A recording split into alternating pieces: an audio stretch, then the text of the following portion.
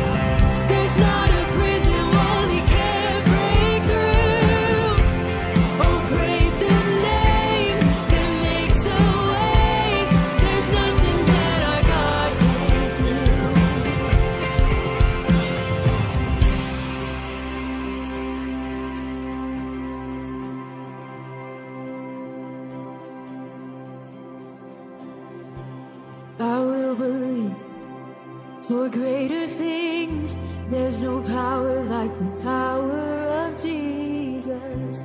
Let faith arise, let all agree. There's no power like the power of Jesus. I will believe.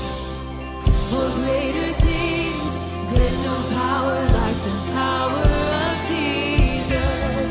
Let faith arise, let all agree. There's no power like the power of Jesus. I will believe for greater things. There's no power like the power of Jesus. Let faith arise, let all agree.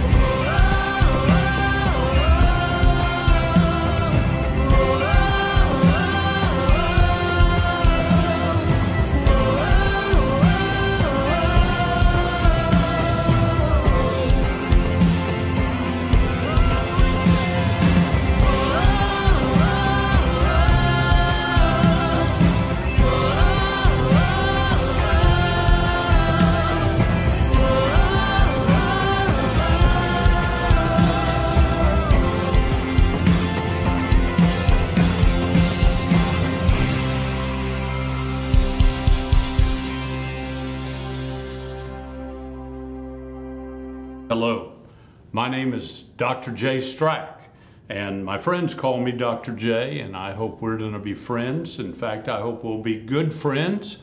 I'm introducing myself to a lot of folks because I'm just coming back home, Charleston Southern University. What an incredible place. God used it in my life, transformed my life. Here, came as a brand new Christian, somebody that had made a mess of his life and dug a hole for myself with my own two hands, and came to Charleston Southern, having been in the ministry for 1 year, barely was 19 years of age, and they took a chance on me, invested in me, and I've been able to go on around the world, get many other degrees, and write a lot of books, and edit some Bibles, and speak, and have had a life beyond measure, and I'll always be grateful for what happened in my years at Charleston Southern. So when I say I'm excited about being in chapel, trust me, I'm excited about being in chapel. And I look forward to the day that maybe we'll all be together in person, all right? But as I share with you today, if you have your Bible, and I know some of you've got it memorized, but if you have your Bible, I want you to turn to 2 Timothy chapter 3. 2 Timothy chapter 3. And I want to talk to you about the dark days that we find ourselves. I want to talk about dark days that are begging for light. Now, what do I mean by that? These are uncertain times with uncertain outcomes. These are days we're seeing things on television, we're seeing them online, we're seeing it through social media, and we're reading it in the papers. We're seeing things we never thought we'd see in the United States. In fact, it seems as though everything that's been nailed down is coming loose. And so in these uncertain times with uncertain outcomes, we need some certain wisdom. We need a sure word from God. And so I'm going to open God's Word. By the way, the Bible's single greatest leadership book ever written. And on these pages is wisdom beyond our years. And I want to remind even sharp, young university students, I also want to remind faculty, that the Bible is the only book ever written that gives us wisdom beyond our years. I was 19, but through God's Word, He gave me wisdom that maybe only a 30-year-old would have. And then the more I studied and the more I grew, then maybe wisdom that a 40-year-old. So I believe what happened to me is true for all of us. God's Word can make you wise beyond your years. You want a head start? You want a quantum leap? Fall in love with this book. In fact, it's going to tell us how to live in uncertain times, how to live in dark days, even days that are begging for light. And by the way, I wrote down another phrase. These are days that'll take your breath away. There are things happening that we're seeing and feeling and hearing that make us numb. Where some of us, we're not even sure what our next steps will be. Some of us are wondering, well, what about the occupation I was thinking was going to be my future, or maybe my major? And it seems as though everything is being shaken. So let's feel our muscle, not our pulse. Let's take a deep breath, and let's turn to the book that gives us wisdom, God's Word. And remember, God sees tomorrow the way you and I see yesterday. The Bible says in 2 Timothy chapter 3, verse 1, "But know this, in the last days, difficult, dangerous times will come." In the last days, difficult, dangerous times will come. Men are going to be lovers of themselves. And that term for men there, of course, is generic for mankind. So there's going to be people that they care only about themselves. They love themselves. They're lovers of money. They're boastful. They're proud. They're blasphemers. They're disobedient to their parents. You know, isn't it interesting? Shakespeare wrote There's only one thing sharper than a serpent's tooth, and that is an ungrateful child.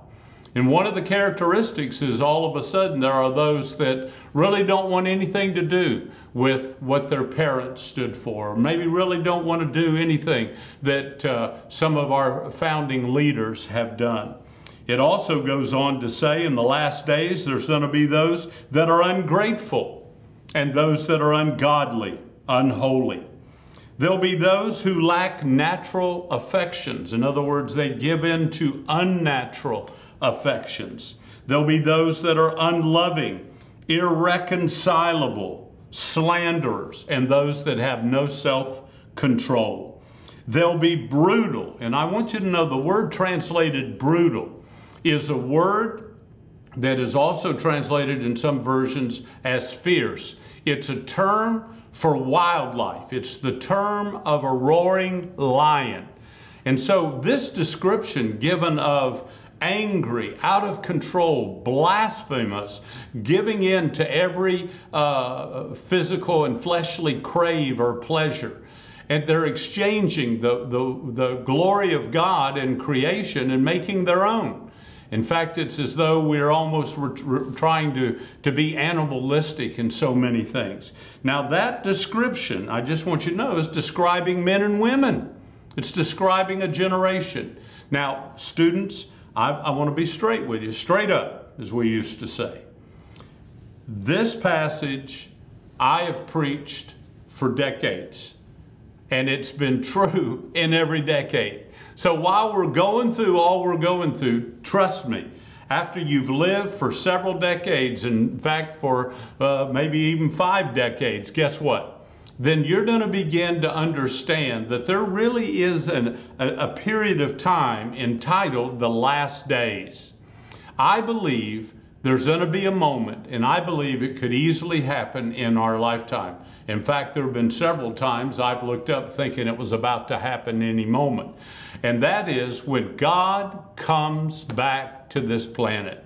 Jesus said, in fact, the angels echoed when he was ascending into heaven after his death, burial, and resurrection on the Mount of Olives. And as he went up, there were hundreds watching at once as he ascended bodily, literally, physically into heaven. And the angels said, "You men of Galilee, why are you gazing into heaven?" This same Jesus is going to come back in the same way that he's gone. Jesus is coming again. Now, students, you know how I look at that when I hear about in the last days, dangerous, difficult, uncertain times will come. You know what I believe? I believe there's going to be a moment when he blows the whistle and says, "Everybody out of the pool." I believe Jesus could come. One reason I got through college at Charleston Southern University very fast and much earlier than the 4 years laid out before me. Do you know why? I was convinced that Jesus was coming, and I wanted to be out winning people to Jesus. Now, I was a young preacher, and young preachers will drive everybody crazy. I know I did it, and I hope we've got some young preachers that are driving people crazy because they've got a burden and they've got a boldness about them. But I want you to know in the last days, it's not a pretty picture. Last of all, it says, and they hold form to ungodliness. They hold on to the form of religion, the Bible says, but yet they deny the power thereof. So we have a generation that will be religious, but yet they don't want to acknowledge the supernatural, transformational power of the living God. So, now that's not a pretty picture. We've spent some time on it. I wanted you to understand if you get discouraged some days, if you get confused some days, please, though, keep your eyes on the prize. And that is, this is God's world, and he is coming back. There's going to be a day of judgment, there's a day of reckoning, and there's also a day of promise. He's coming back for his children. Until then, he's given us some instructions on what to do in these uncertain and last difficult days. Are you ready? Well, here it is. Number one, and we've just seen it. Those first 5 verses in in 2 Timothy chapter 3. The first 5 verses tell us, number 1, avoid the pleasure seekers. Now, if you'll let me put on the leadership hat, and I'm privileged to spend a lot of time, President and Founder of Student Leadership University, trained 250,000 people. But I also want you to know I teach leadership to corporations and people all over the world. So when I talk to you about a leadership principle, and I'm talking to you about the Bible, it's like my 2 favorite things in all the world. Are you ready? Do you understand that when we talk about what leadership is all about, one of the great leadership principles is that you're only going to be as successful as the people you have around you. You're only going to be as successful as the people you have closest to you. And Super Bowl winning coaches have said that. The President of the United States has said that. Barack Obama, when he was elected president, made a profound statement. He said, 4 years from now, the American people will judge whether or not they want me to stay in the White House. And he hadn't even been in the White House yet because it was the transition period before the inauguration. The elections happens in November, and then early February is when he takes the oath. And so in that period of time, he has to figure out who are his cabinet going to be made up of and who is going to be closest to him. And here's what a young guy, first-term senator, he'd only served 1 term as a senator.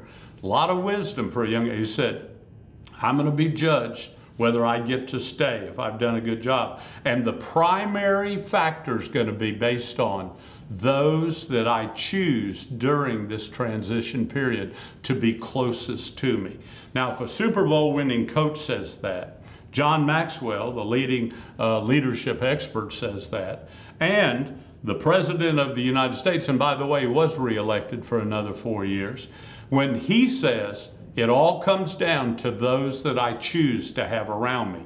I want to make a statement, students. I want you to write it down. Pen, pencil, lipstick, mascara, anything that'll write, I want you to write it down. You ready? Don't forget it. You're only going to be as successful as those you have around you. Now, we've all got our homies, we all got our peeps, we all got a crowd, a gang, you know, our inner circle.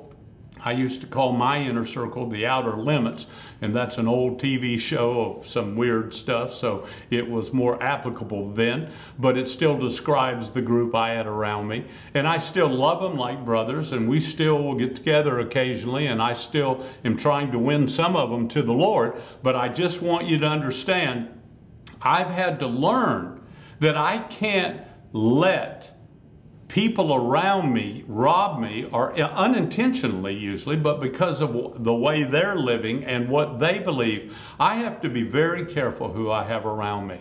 I want people that are passionate for the Lord around me. I want people that are godly around me. So the Bible says, these first 5 verses, you want to make something of your life with all the craziness going on? You want to still be able to have a family and still be able to help America strive as we strive to become a more perfect union? Now, there's not any other country on the planet that comes close to America. You can put number 2, number 3, number 4, number 5, number 6, put them all together, they don't come close. But are we perfect? No. And that's why it even says in our founding documents that we've got to be striving to become a more perfect union.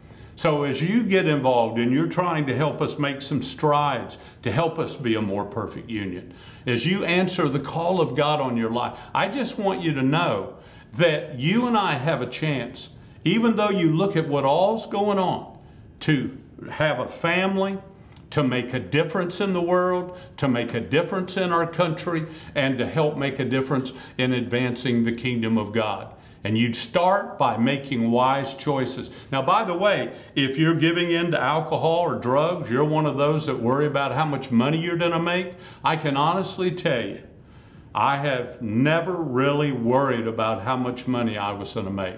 Now, I've written a lot of books and I've gotten royalties and I've done beyond anything I ever dreamed of doing. But my motivation's never been, I'm telling you before the Lord, how much money I'm going to make. You know why?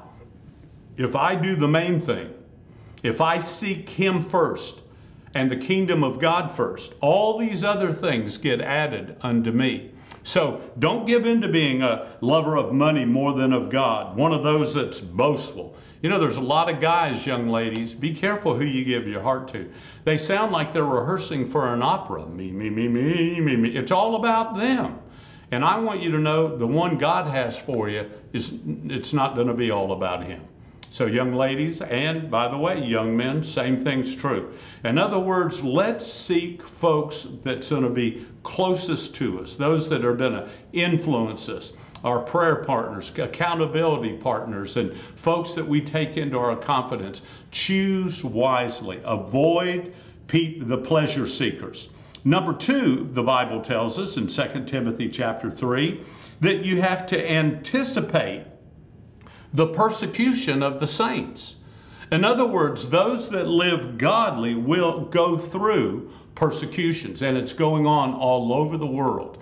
I'm so grateful to be close to the ambassador for religious freedom, Sam Brownback. What a godly man, outstanding man. I'm grateful for Open Doors. I'm grateful for the ministries that are helping us remember the persecuted church and our brothers and sisters that are having their homes threatened, their lives threatened. And all over the world, people are paying a great price for their faith.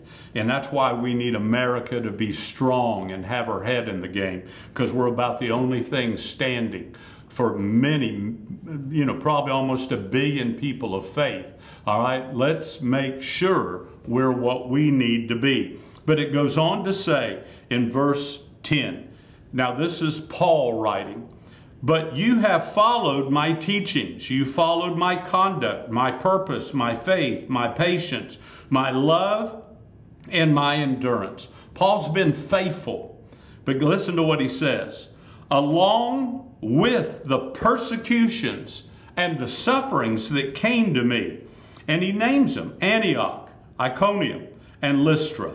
What persecutions I endured, yet the Lord rescued me from them all. In fact, all those who want to live a godly life in Christ Jesus will be persecuted. We're living in an age that says evil people, verse 13, and imposters will become worse. They'll be deceiving and they'll continue to be deceived. But as for you, I want you to continue in what you've learned and firmly believe, knowing from those that you've learned them. So please understand, God's word tells us we're going to go through some rocky times. There's going to be pressures. There's going to be stress fractures. There's going to be faults that cause quaking going on. And so please know, with all this happening around us, you and I can still have a firm foundation. And I promise you, remember, I'm the guy, all the broken homes, foster homes, detention. I never had a foundation until I gave my heart and life to Jesus Christ. And if he's for me, there's nobody that can be against me. Now, so number 1, avoid the pleasure seekers. Number 2, anticipate there's going to be some persecution of the saints. Number 3, it says, are you ready? Abide in the profitable scriptures. And I've already told you, the greatest leadership book, it's God's word that gives us wisdom. Listen to what it says. And from childhood you have known the sacred scriptures, which are able to instruct you for salvation through faith in Christ Jesus. Verse 16, here it is. All scripture is given by the breath of God and is profitable. That's what the word inspiration means. The breath of God. And is profitable for teaching, for rebuking, for correcting, and in training in righteousness, so that the man of God, again that term for men and women, so that the young man of God, the young woman of God, verse 17, may become mature. And that word means complete, equipped for every good work. So, you ready? Abide in the profitable scriptures. So avoid pleasure seekers. Anticipate we're going to go through some difficult, tough times. And by the way, please write this down. It's a quote from General Schwarzkopf. the hero of Desert Storm, and the leader of Central Command in Tampa that controls all our special forces. And here's what General Schwarzkopf, legendary hero, said. He said, the easiest way to be defeated is to be distracted. So I want you to know and understand, when I talk to you about all the problems and all this group and that group, I'm not trying to fix blame. I'm just trying to fix the problem. And I want you to be one of those that get opportunities to make a difference. And I'm talking about whether it's those that are hungry, those that are homeless, those that are abused. I'm going to tell you, I've been standing up to bullies ever since I gave my heart and life to Christ. And we got bullies all over this planet. And so just understand, you ready? Avoid the pleasure seekers. Don't have those habits in your own life. Don't be numbered among those. Number 2, anticipate tough times. We're not going to be distracted. Number 3, abide in the profitable scriptures. Pitch your tent in the Word of God. Students, do you know I've spent a lifetime studying this book? And I've got several thousand volumes in my personal library of all kinds of wisdom through the ages. This is the book that everything revolves around. All right, abide in the profitable scriptures. And then last of all, it says associate. Associate with people that are positive. Associate with people who are successful. Paul talks about, this is his last days. He's about to be decapitated. He's telling everybody to be strong with uncertainty going on, and he's about to go be decapitated by the Roman emperor. He's in the Maritime dungeon. He knows his time is about to end. Time of my departure's at hand. This is that same book, same context when he's giving us a word. Don't give in to the moment, he says. And you know, guess what? He starts naming people. The rest of the book, 2 Timothy, the rest of the letter, the epistle, names people that have been encouragement to him, that have prayed for him, that have stood with him, that have been, and I've got what I like to call tag team partners, you know, folks you can count on. Do you know, I heard some news just last night about somebody that's been legendary and somebody that's been a hero, and I found out there's things in their lives that's not what it should be. And it was heartbreaking. And I'm on the phone with a pastor that is arguably the pastor of the most dynamic church, or certainly in the top 2 or 3 in all of North America. This is a powerful, dynamic man of God, like friend for 40 years. And he and I were on the phone. And he said, Jay, you and I have got to promise each other we're going to finish strong.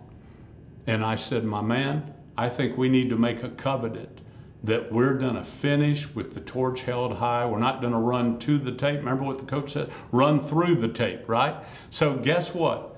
Last night, and I'm just sharing my heart with you, I got with somebody, and it was by phone. You know, we're doing so many things, but, you know, there's a little distance between us now. But I want you to know, we made a covenant that we were going to pray for each other, and we were going to hold each other accountable. By the way, we've been doing that for 40 years. But when you realize that one of your heroes has given in and has melted under the pressure, whatever, I want you to know that it should strengthen your resolve to say, dear God, I'm no better than anybody else on this planet. I'm just as capable of blowing it as anybody. But guess what? If you're for me, who could be against me? I want you to finish, Lord, what you started in me. Well, here you are at Charleston Southern, one of the most distinctive Christian universities in the world. And its reputation is growing day by day. And I'm grateful that I've been able to be on the foundation that I learned. And I got a degree that's gone on to be accepted almost anywhere in the world I wanted to study. You know why? Because what you're doing, if you'll do it right with all your heart, is going to give you a head start. So let's make up our mind. I'm going to finish strong. I'm going to be the student I need to be so that one day I'll be the man and woman I need to be. I'm so proud of you. Thank you for letting me share with you, and let's keep on keeping on.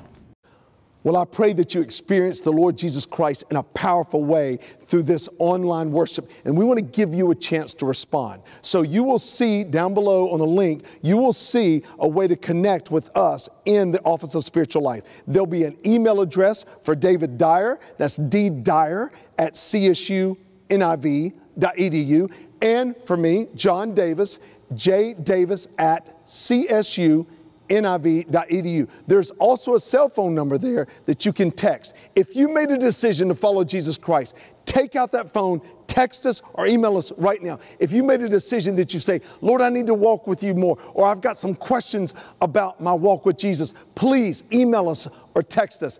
If you would like to get connected to a discipleship group, if you would like to be mentored and grow in the Lord, this is a great way. Email us or text us. We thank you so much that you've been a part of this worship. We cannot wait to continue to see what God is doing. Remember, He's not just called you for a purpose. He's called you for a purpose in a relationship with Him. May God bless.